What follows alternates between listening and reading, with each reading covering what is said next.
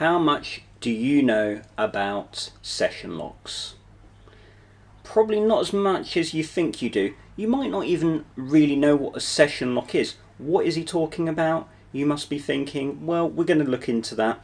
I'm going to explain what a session lock is. You will understand it when I get into it. It's effectively locking your screen. You know, if it was Windows, it'd be the Windows key and L. And on Linux, you have different implementations depending on your desktop environment or whether you're using a window manager. Obviously, I'm using a window manager, so we're going to look at the window manager version. But also, we are going to discover that there is not just one single window lock session or one window lock manager, if you like, on your system. There is a built-in one on the kernel, on the TTY. And what you assume is locked when you lock your window manager or your desktop environment is not actually locking your Linux system. And we will look into this. Now, you might think as well, I know what he's talking about. I know exactly where he's going with this. I'm a system administrator and whatever. Well, good for you, but it's interesting. If you're a desktop user and you assume that this doesn't affect you, well, we will have a scenario where it is really affecting you. And you might just learn something along the way. You might just get a little bit of extra knowledge about Linux that may inform how you approach things. Anyway, this is the correct way to lock your computer. So we're going to look into it. So let's look at the screen. Let's get the Arch Linux summary, of course, of what is a session lock. Because let's all understand where we're coming from here. So here we go. There are numerous utilities to lock the screen of a session. But it's important to note that utility to use is highly dependent on the environment you are in, either the virtual console or the specific display server. Now it's interesting that it's giving you a hint here on different behaviors, but one behavior is more important than the other. We'll look into this. So here you go, you've got the virtual console. This is what I was hinting at. So vlock is your Linux kernel lock, let's say, or your lock of the virtual terminal in the TTY, however you want to look at it. And then you've got Xorg, of course, and Wayland, and then there's all different ways to install a session lock for Xorg or Wayland. Now I'm going to show you i3lock, so if you want to but you don't have say a session lock for i3, we're going to install i3lock. It just works, it's fine. Or does it just work? We'll find out. And obviously, again, if you've got a desktop environment, it will have some kind of system lock probably, so look into that. So, well, I guess let's just get into it. So what I'm going to do is I'm going to go into the virtual machine. So here we are, we've got the virtual machine here. So I can do set font to 132B. 132B, there we go. And I will make this full screen. Be aware I will be taking this out of full screen for very good reasons, and I will show you why, of course. So here we go. So if I do, let's just show you what locking the terminal looks like. Okay, so if I do vlock, okay, TTY1 is now locked by me. Okay, so if I put in my password, it is unlocked. Fantastic. Now if I do, so just remember we're in the TTY, we're not in the graphical environment, so this is all built in, so this will be in your Linux kernel. You don't need to install any packages on this. So if I do vlock again, okay, and let's just say so you'll have this on your computer. You can try this now. So I'm using a virtual machine, so I have to send the key via the virtual machine, but it's the same principle. So hit Control Alt F2, 3 and 4 if you've locked your thing. So if I do Control Alt Control Alt F2, let's say, so I've sent the key and I log in.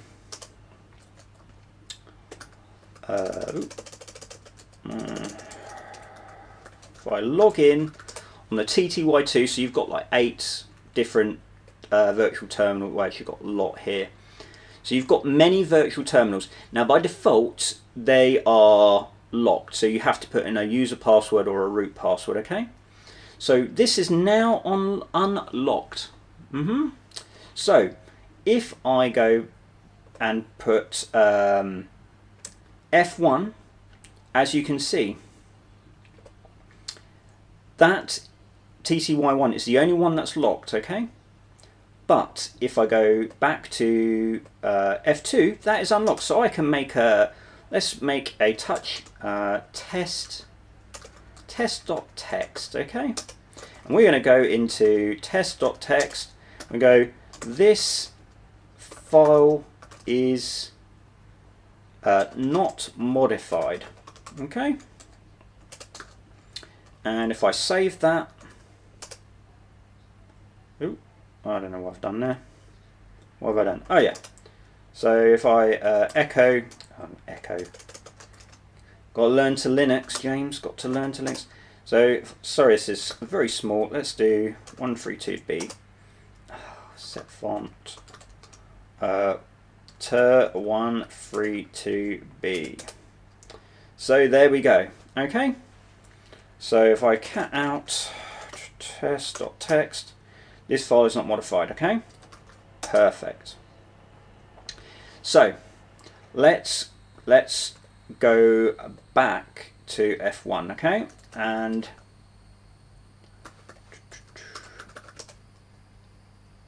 so we're back in that, right?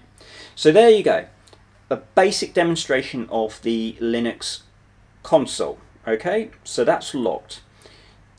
Now, there is a way to lock all the Linux consoles, and this is important coming up to the graphical session.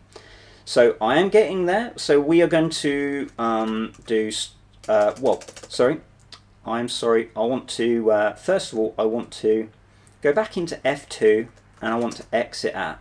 Okay, exit that. So TTY2 is now logged out. Okay, fantastic. Oh, it's so annoying with this mouse, so annoying, but I'm suffering it for you guys. I'm suffering it for you. Bear with, it is worth it. Okay, so we are going to start to X, okay? So we are in the graphical session, okay? So if I do TTY, there you go, we're in PTS, whatever. Right, now, so what we're going to do now, first of all, if you want to install iFreelock, so for your X11, okay, so you can do, well, update your packages, all right, do that, and then do sudo pacman -s, and it's called iFreelock, okay? So if you're running iFree, that's it really. I've got it reinstalled, and I've got it installed. Okay, okay, so if I run iFreelock, my screen is now locked, okay? So it's verifying wrong, okay? Now, if I go and try and get into F2, as you can see, I am having to log in, okay? So, great. Everything is locked by default. So I can do my YouTube, James, and I can put my password, okay? And so I've unlocked that. So here's an important point. The X session is locked, okay? But you can still unlock the virtual terminal. So if I do chvt, bit of terminal magic there, I'm back in, effectively I'm back in TTY1, but back in the graphical environment. It's gone back into my screen lock. So let's unlock, okay? Perfect. Now, we are in here, okay? Now, I want you to think about this, right?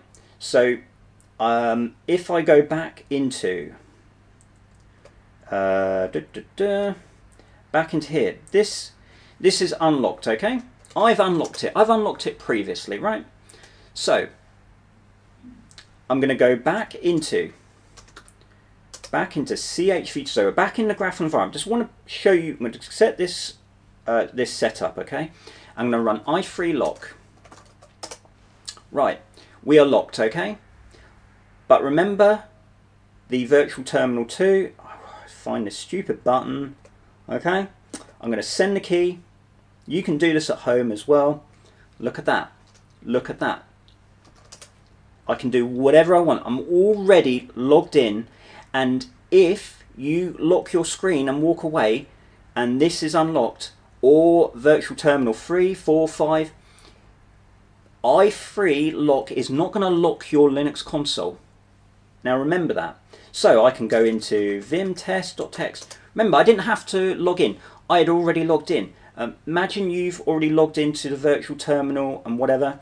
Okay, so here you go. You've been hacked. Right? And if I do CHVT1, okay, so you've stepped away from your computer. I've tried the Alt Control F1, 2, 3 keys. You think you're perfectly secure. Maybe you're at school, maybe you're working in the government, whatever, and you've got no idea. And you go, right, okay, I've got my coffee. I'm going to sit back down. Okay, let's put my super secure password. Probably put it in wrong. Okay, let's try again.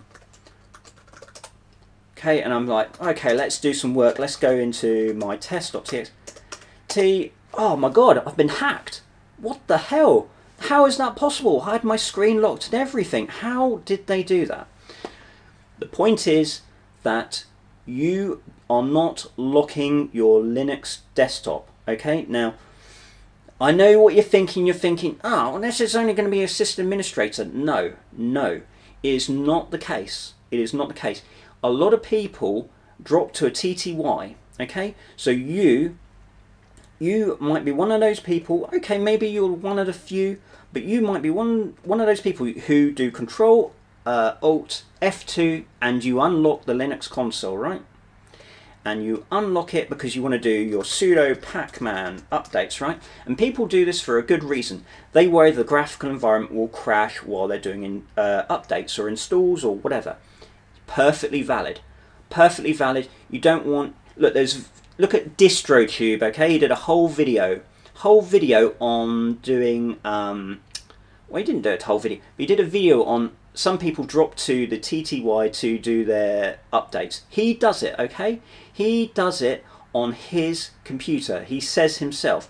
So he does sudo pacman syu and the TTY because he had problems where the X11 crashed. This was only a year or two ago.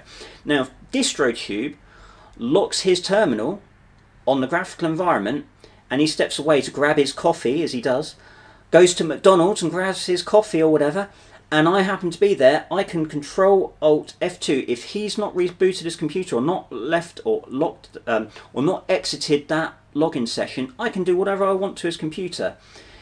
So how do you get around this? How can you lock your entire Linux console? Okay, so let's remember where we are, right? So let's go back into well, there's two ways to do this. So let's save this, okay? Right, save this. So remember, TTY. We're in the TTY1 loading X11, okay? Right. So if I do i3 lock, yeah, I can still get into TTY2 because it's unlocked. I've done an update. I haven't exited the session. I've gone back into my thing and I'm doing i3 lock, okay? I think I'm secure. And I come along and I come along and I use my stupid virtual machine. Oh, so annoying. And I go into here and bam. So how can I lock the entire Linux console, including X11, and this should include Wayland and everything else? You do what we did earlier, vlock, okay, and do -A. Now read what it says. The entire console display is now completely locked by me, right? Put in your password. But you're probably thinking, oh, really? But if I go into, oh look, If I go into F1, I can't even get back into X11. If I go in F3, I can't get into F3. I can't get into F4. I can't get into F5. Everything is locked. Okay? So, this is the way to lock your computer. So if I do CHVT, so I'm changing back to whatever. Look, i3 lock is still active, but i3 lock did not lock your Linux computer. Remember this. This is actually important. Oh my god, I've made a serious video. Can you believe it? No, all my videos are serious. This is a serious point. You are not locking your desktop. You're not locking your computer by using i3 lock. Remember, show it again. Okay, we are back in there. The only way is vlock-a. That is the proper way to lock your Linux computer, server, desktop, I don't care. This is unarguable. You can put it in the comments. That's the way to do it. Whatever. Right, so there we go. Very, very useful video. Stay safe out there, especially if you're government. You don't want to be hacked by the world enemy states or anything. You know, you don't want to come by your military grade computer and, oh no, you used i3 lock instead of vlock-a, so now you're safe. Now your computer files are not going to get hacked. You're not going to have them stolen by shady government agencies.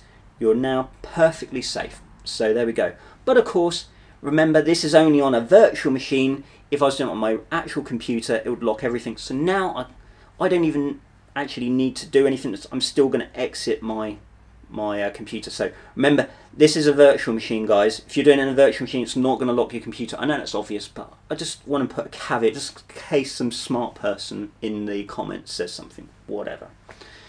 Anyway, do your fake YouTube, like, comment, subscribe. I know you do. Oh look, I've made 500 subscribers. 500! Look, Mum, I'm famous. Wow, amazing. Okay, that's it. That video is done. You're now safe. Well done.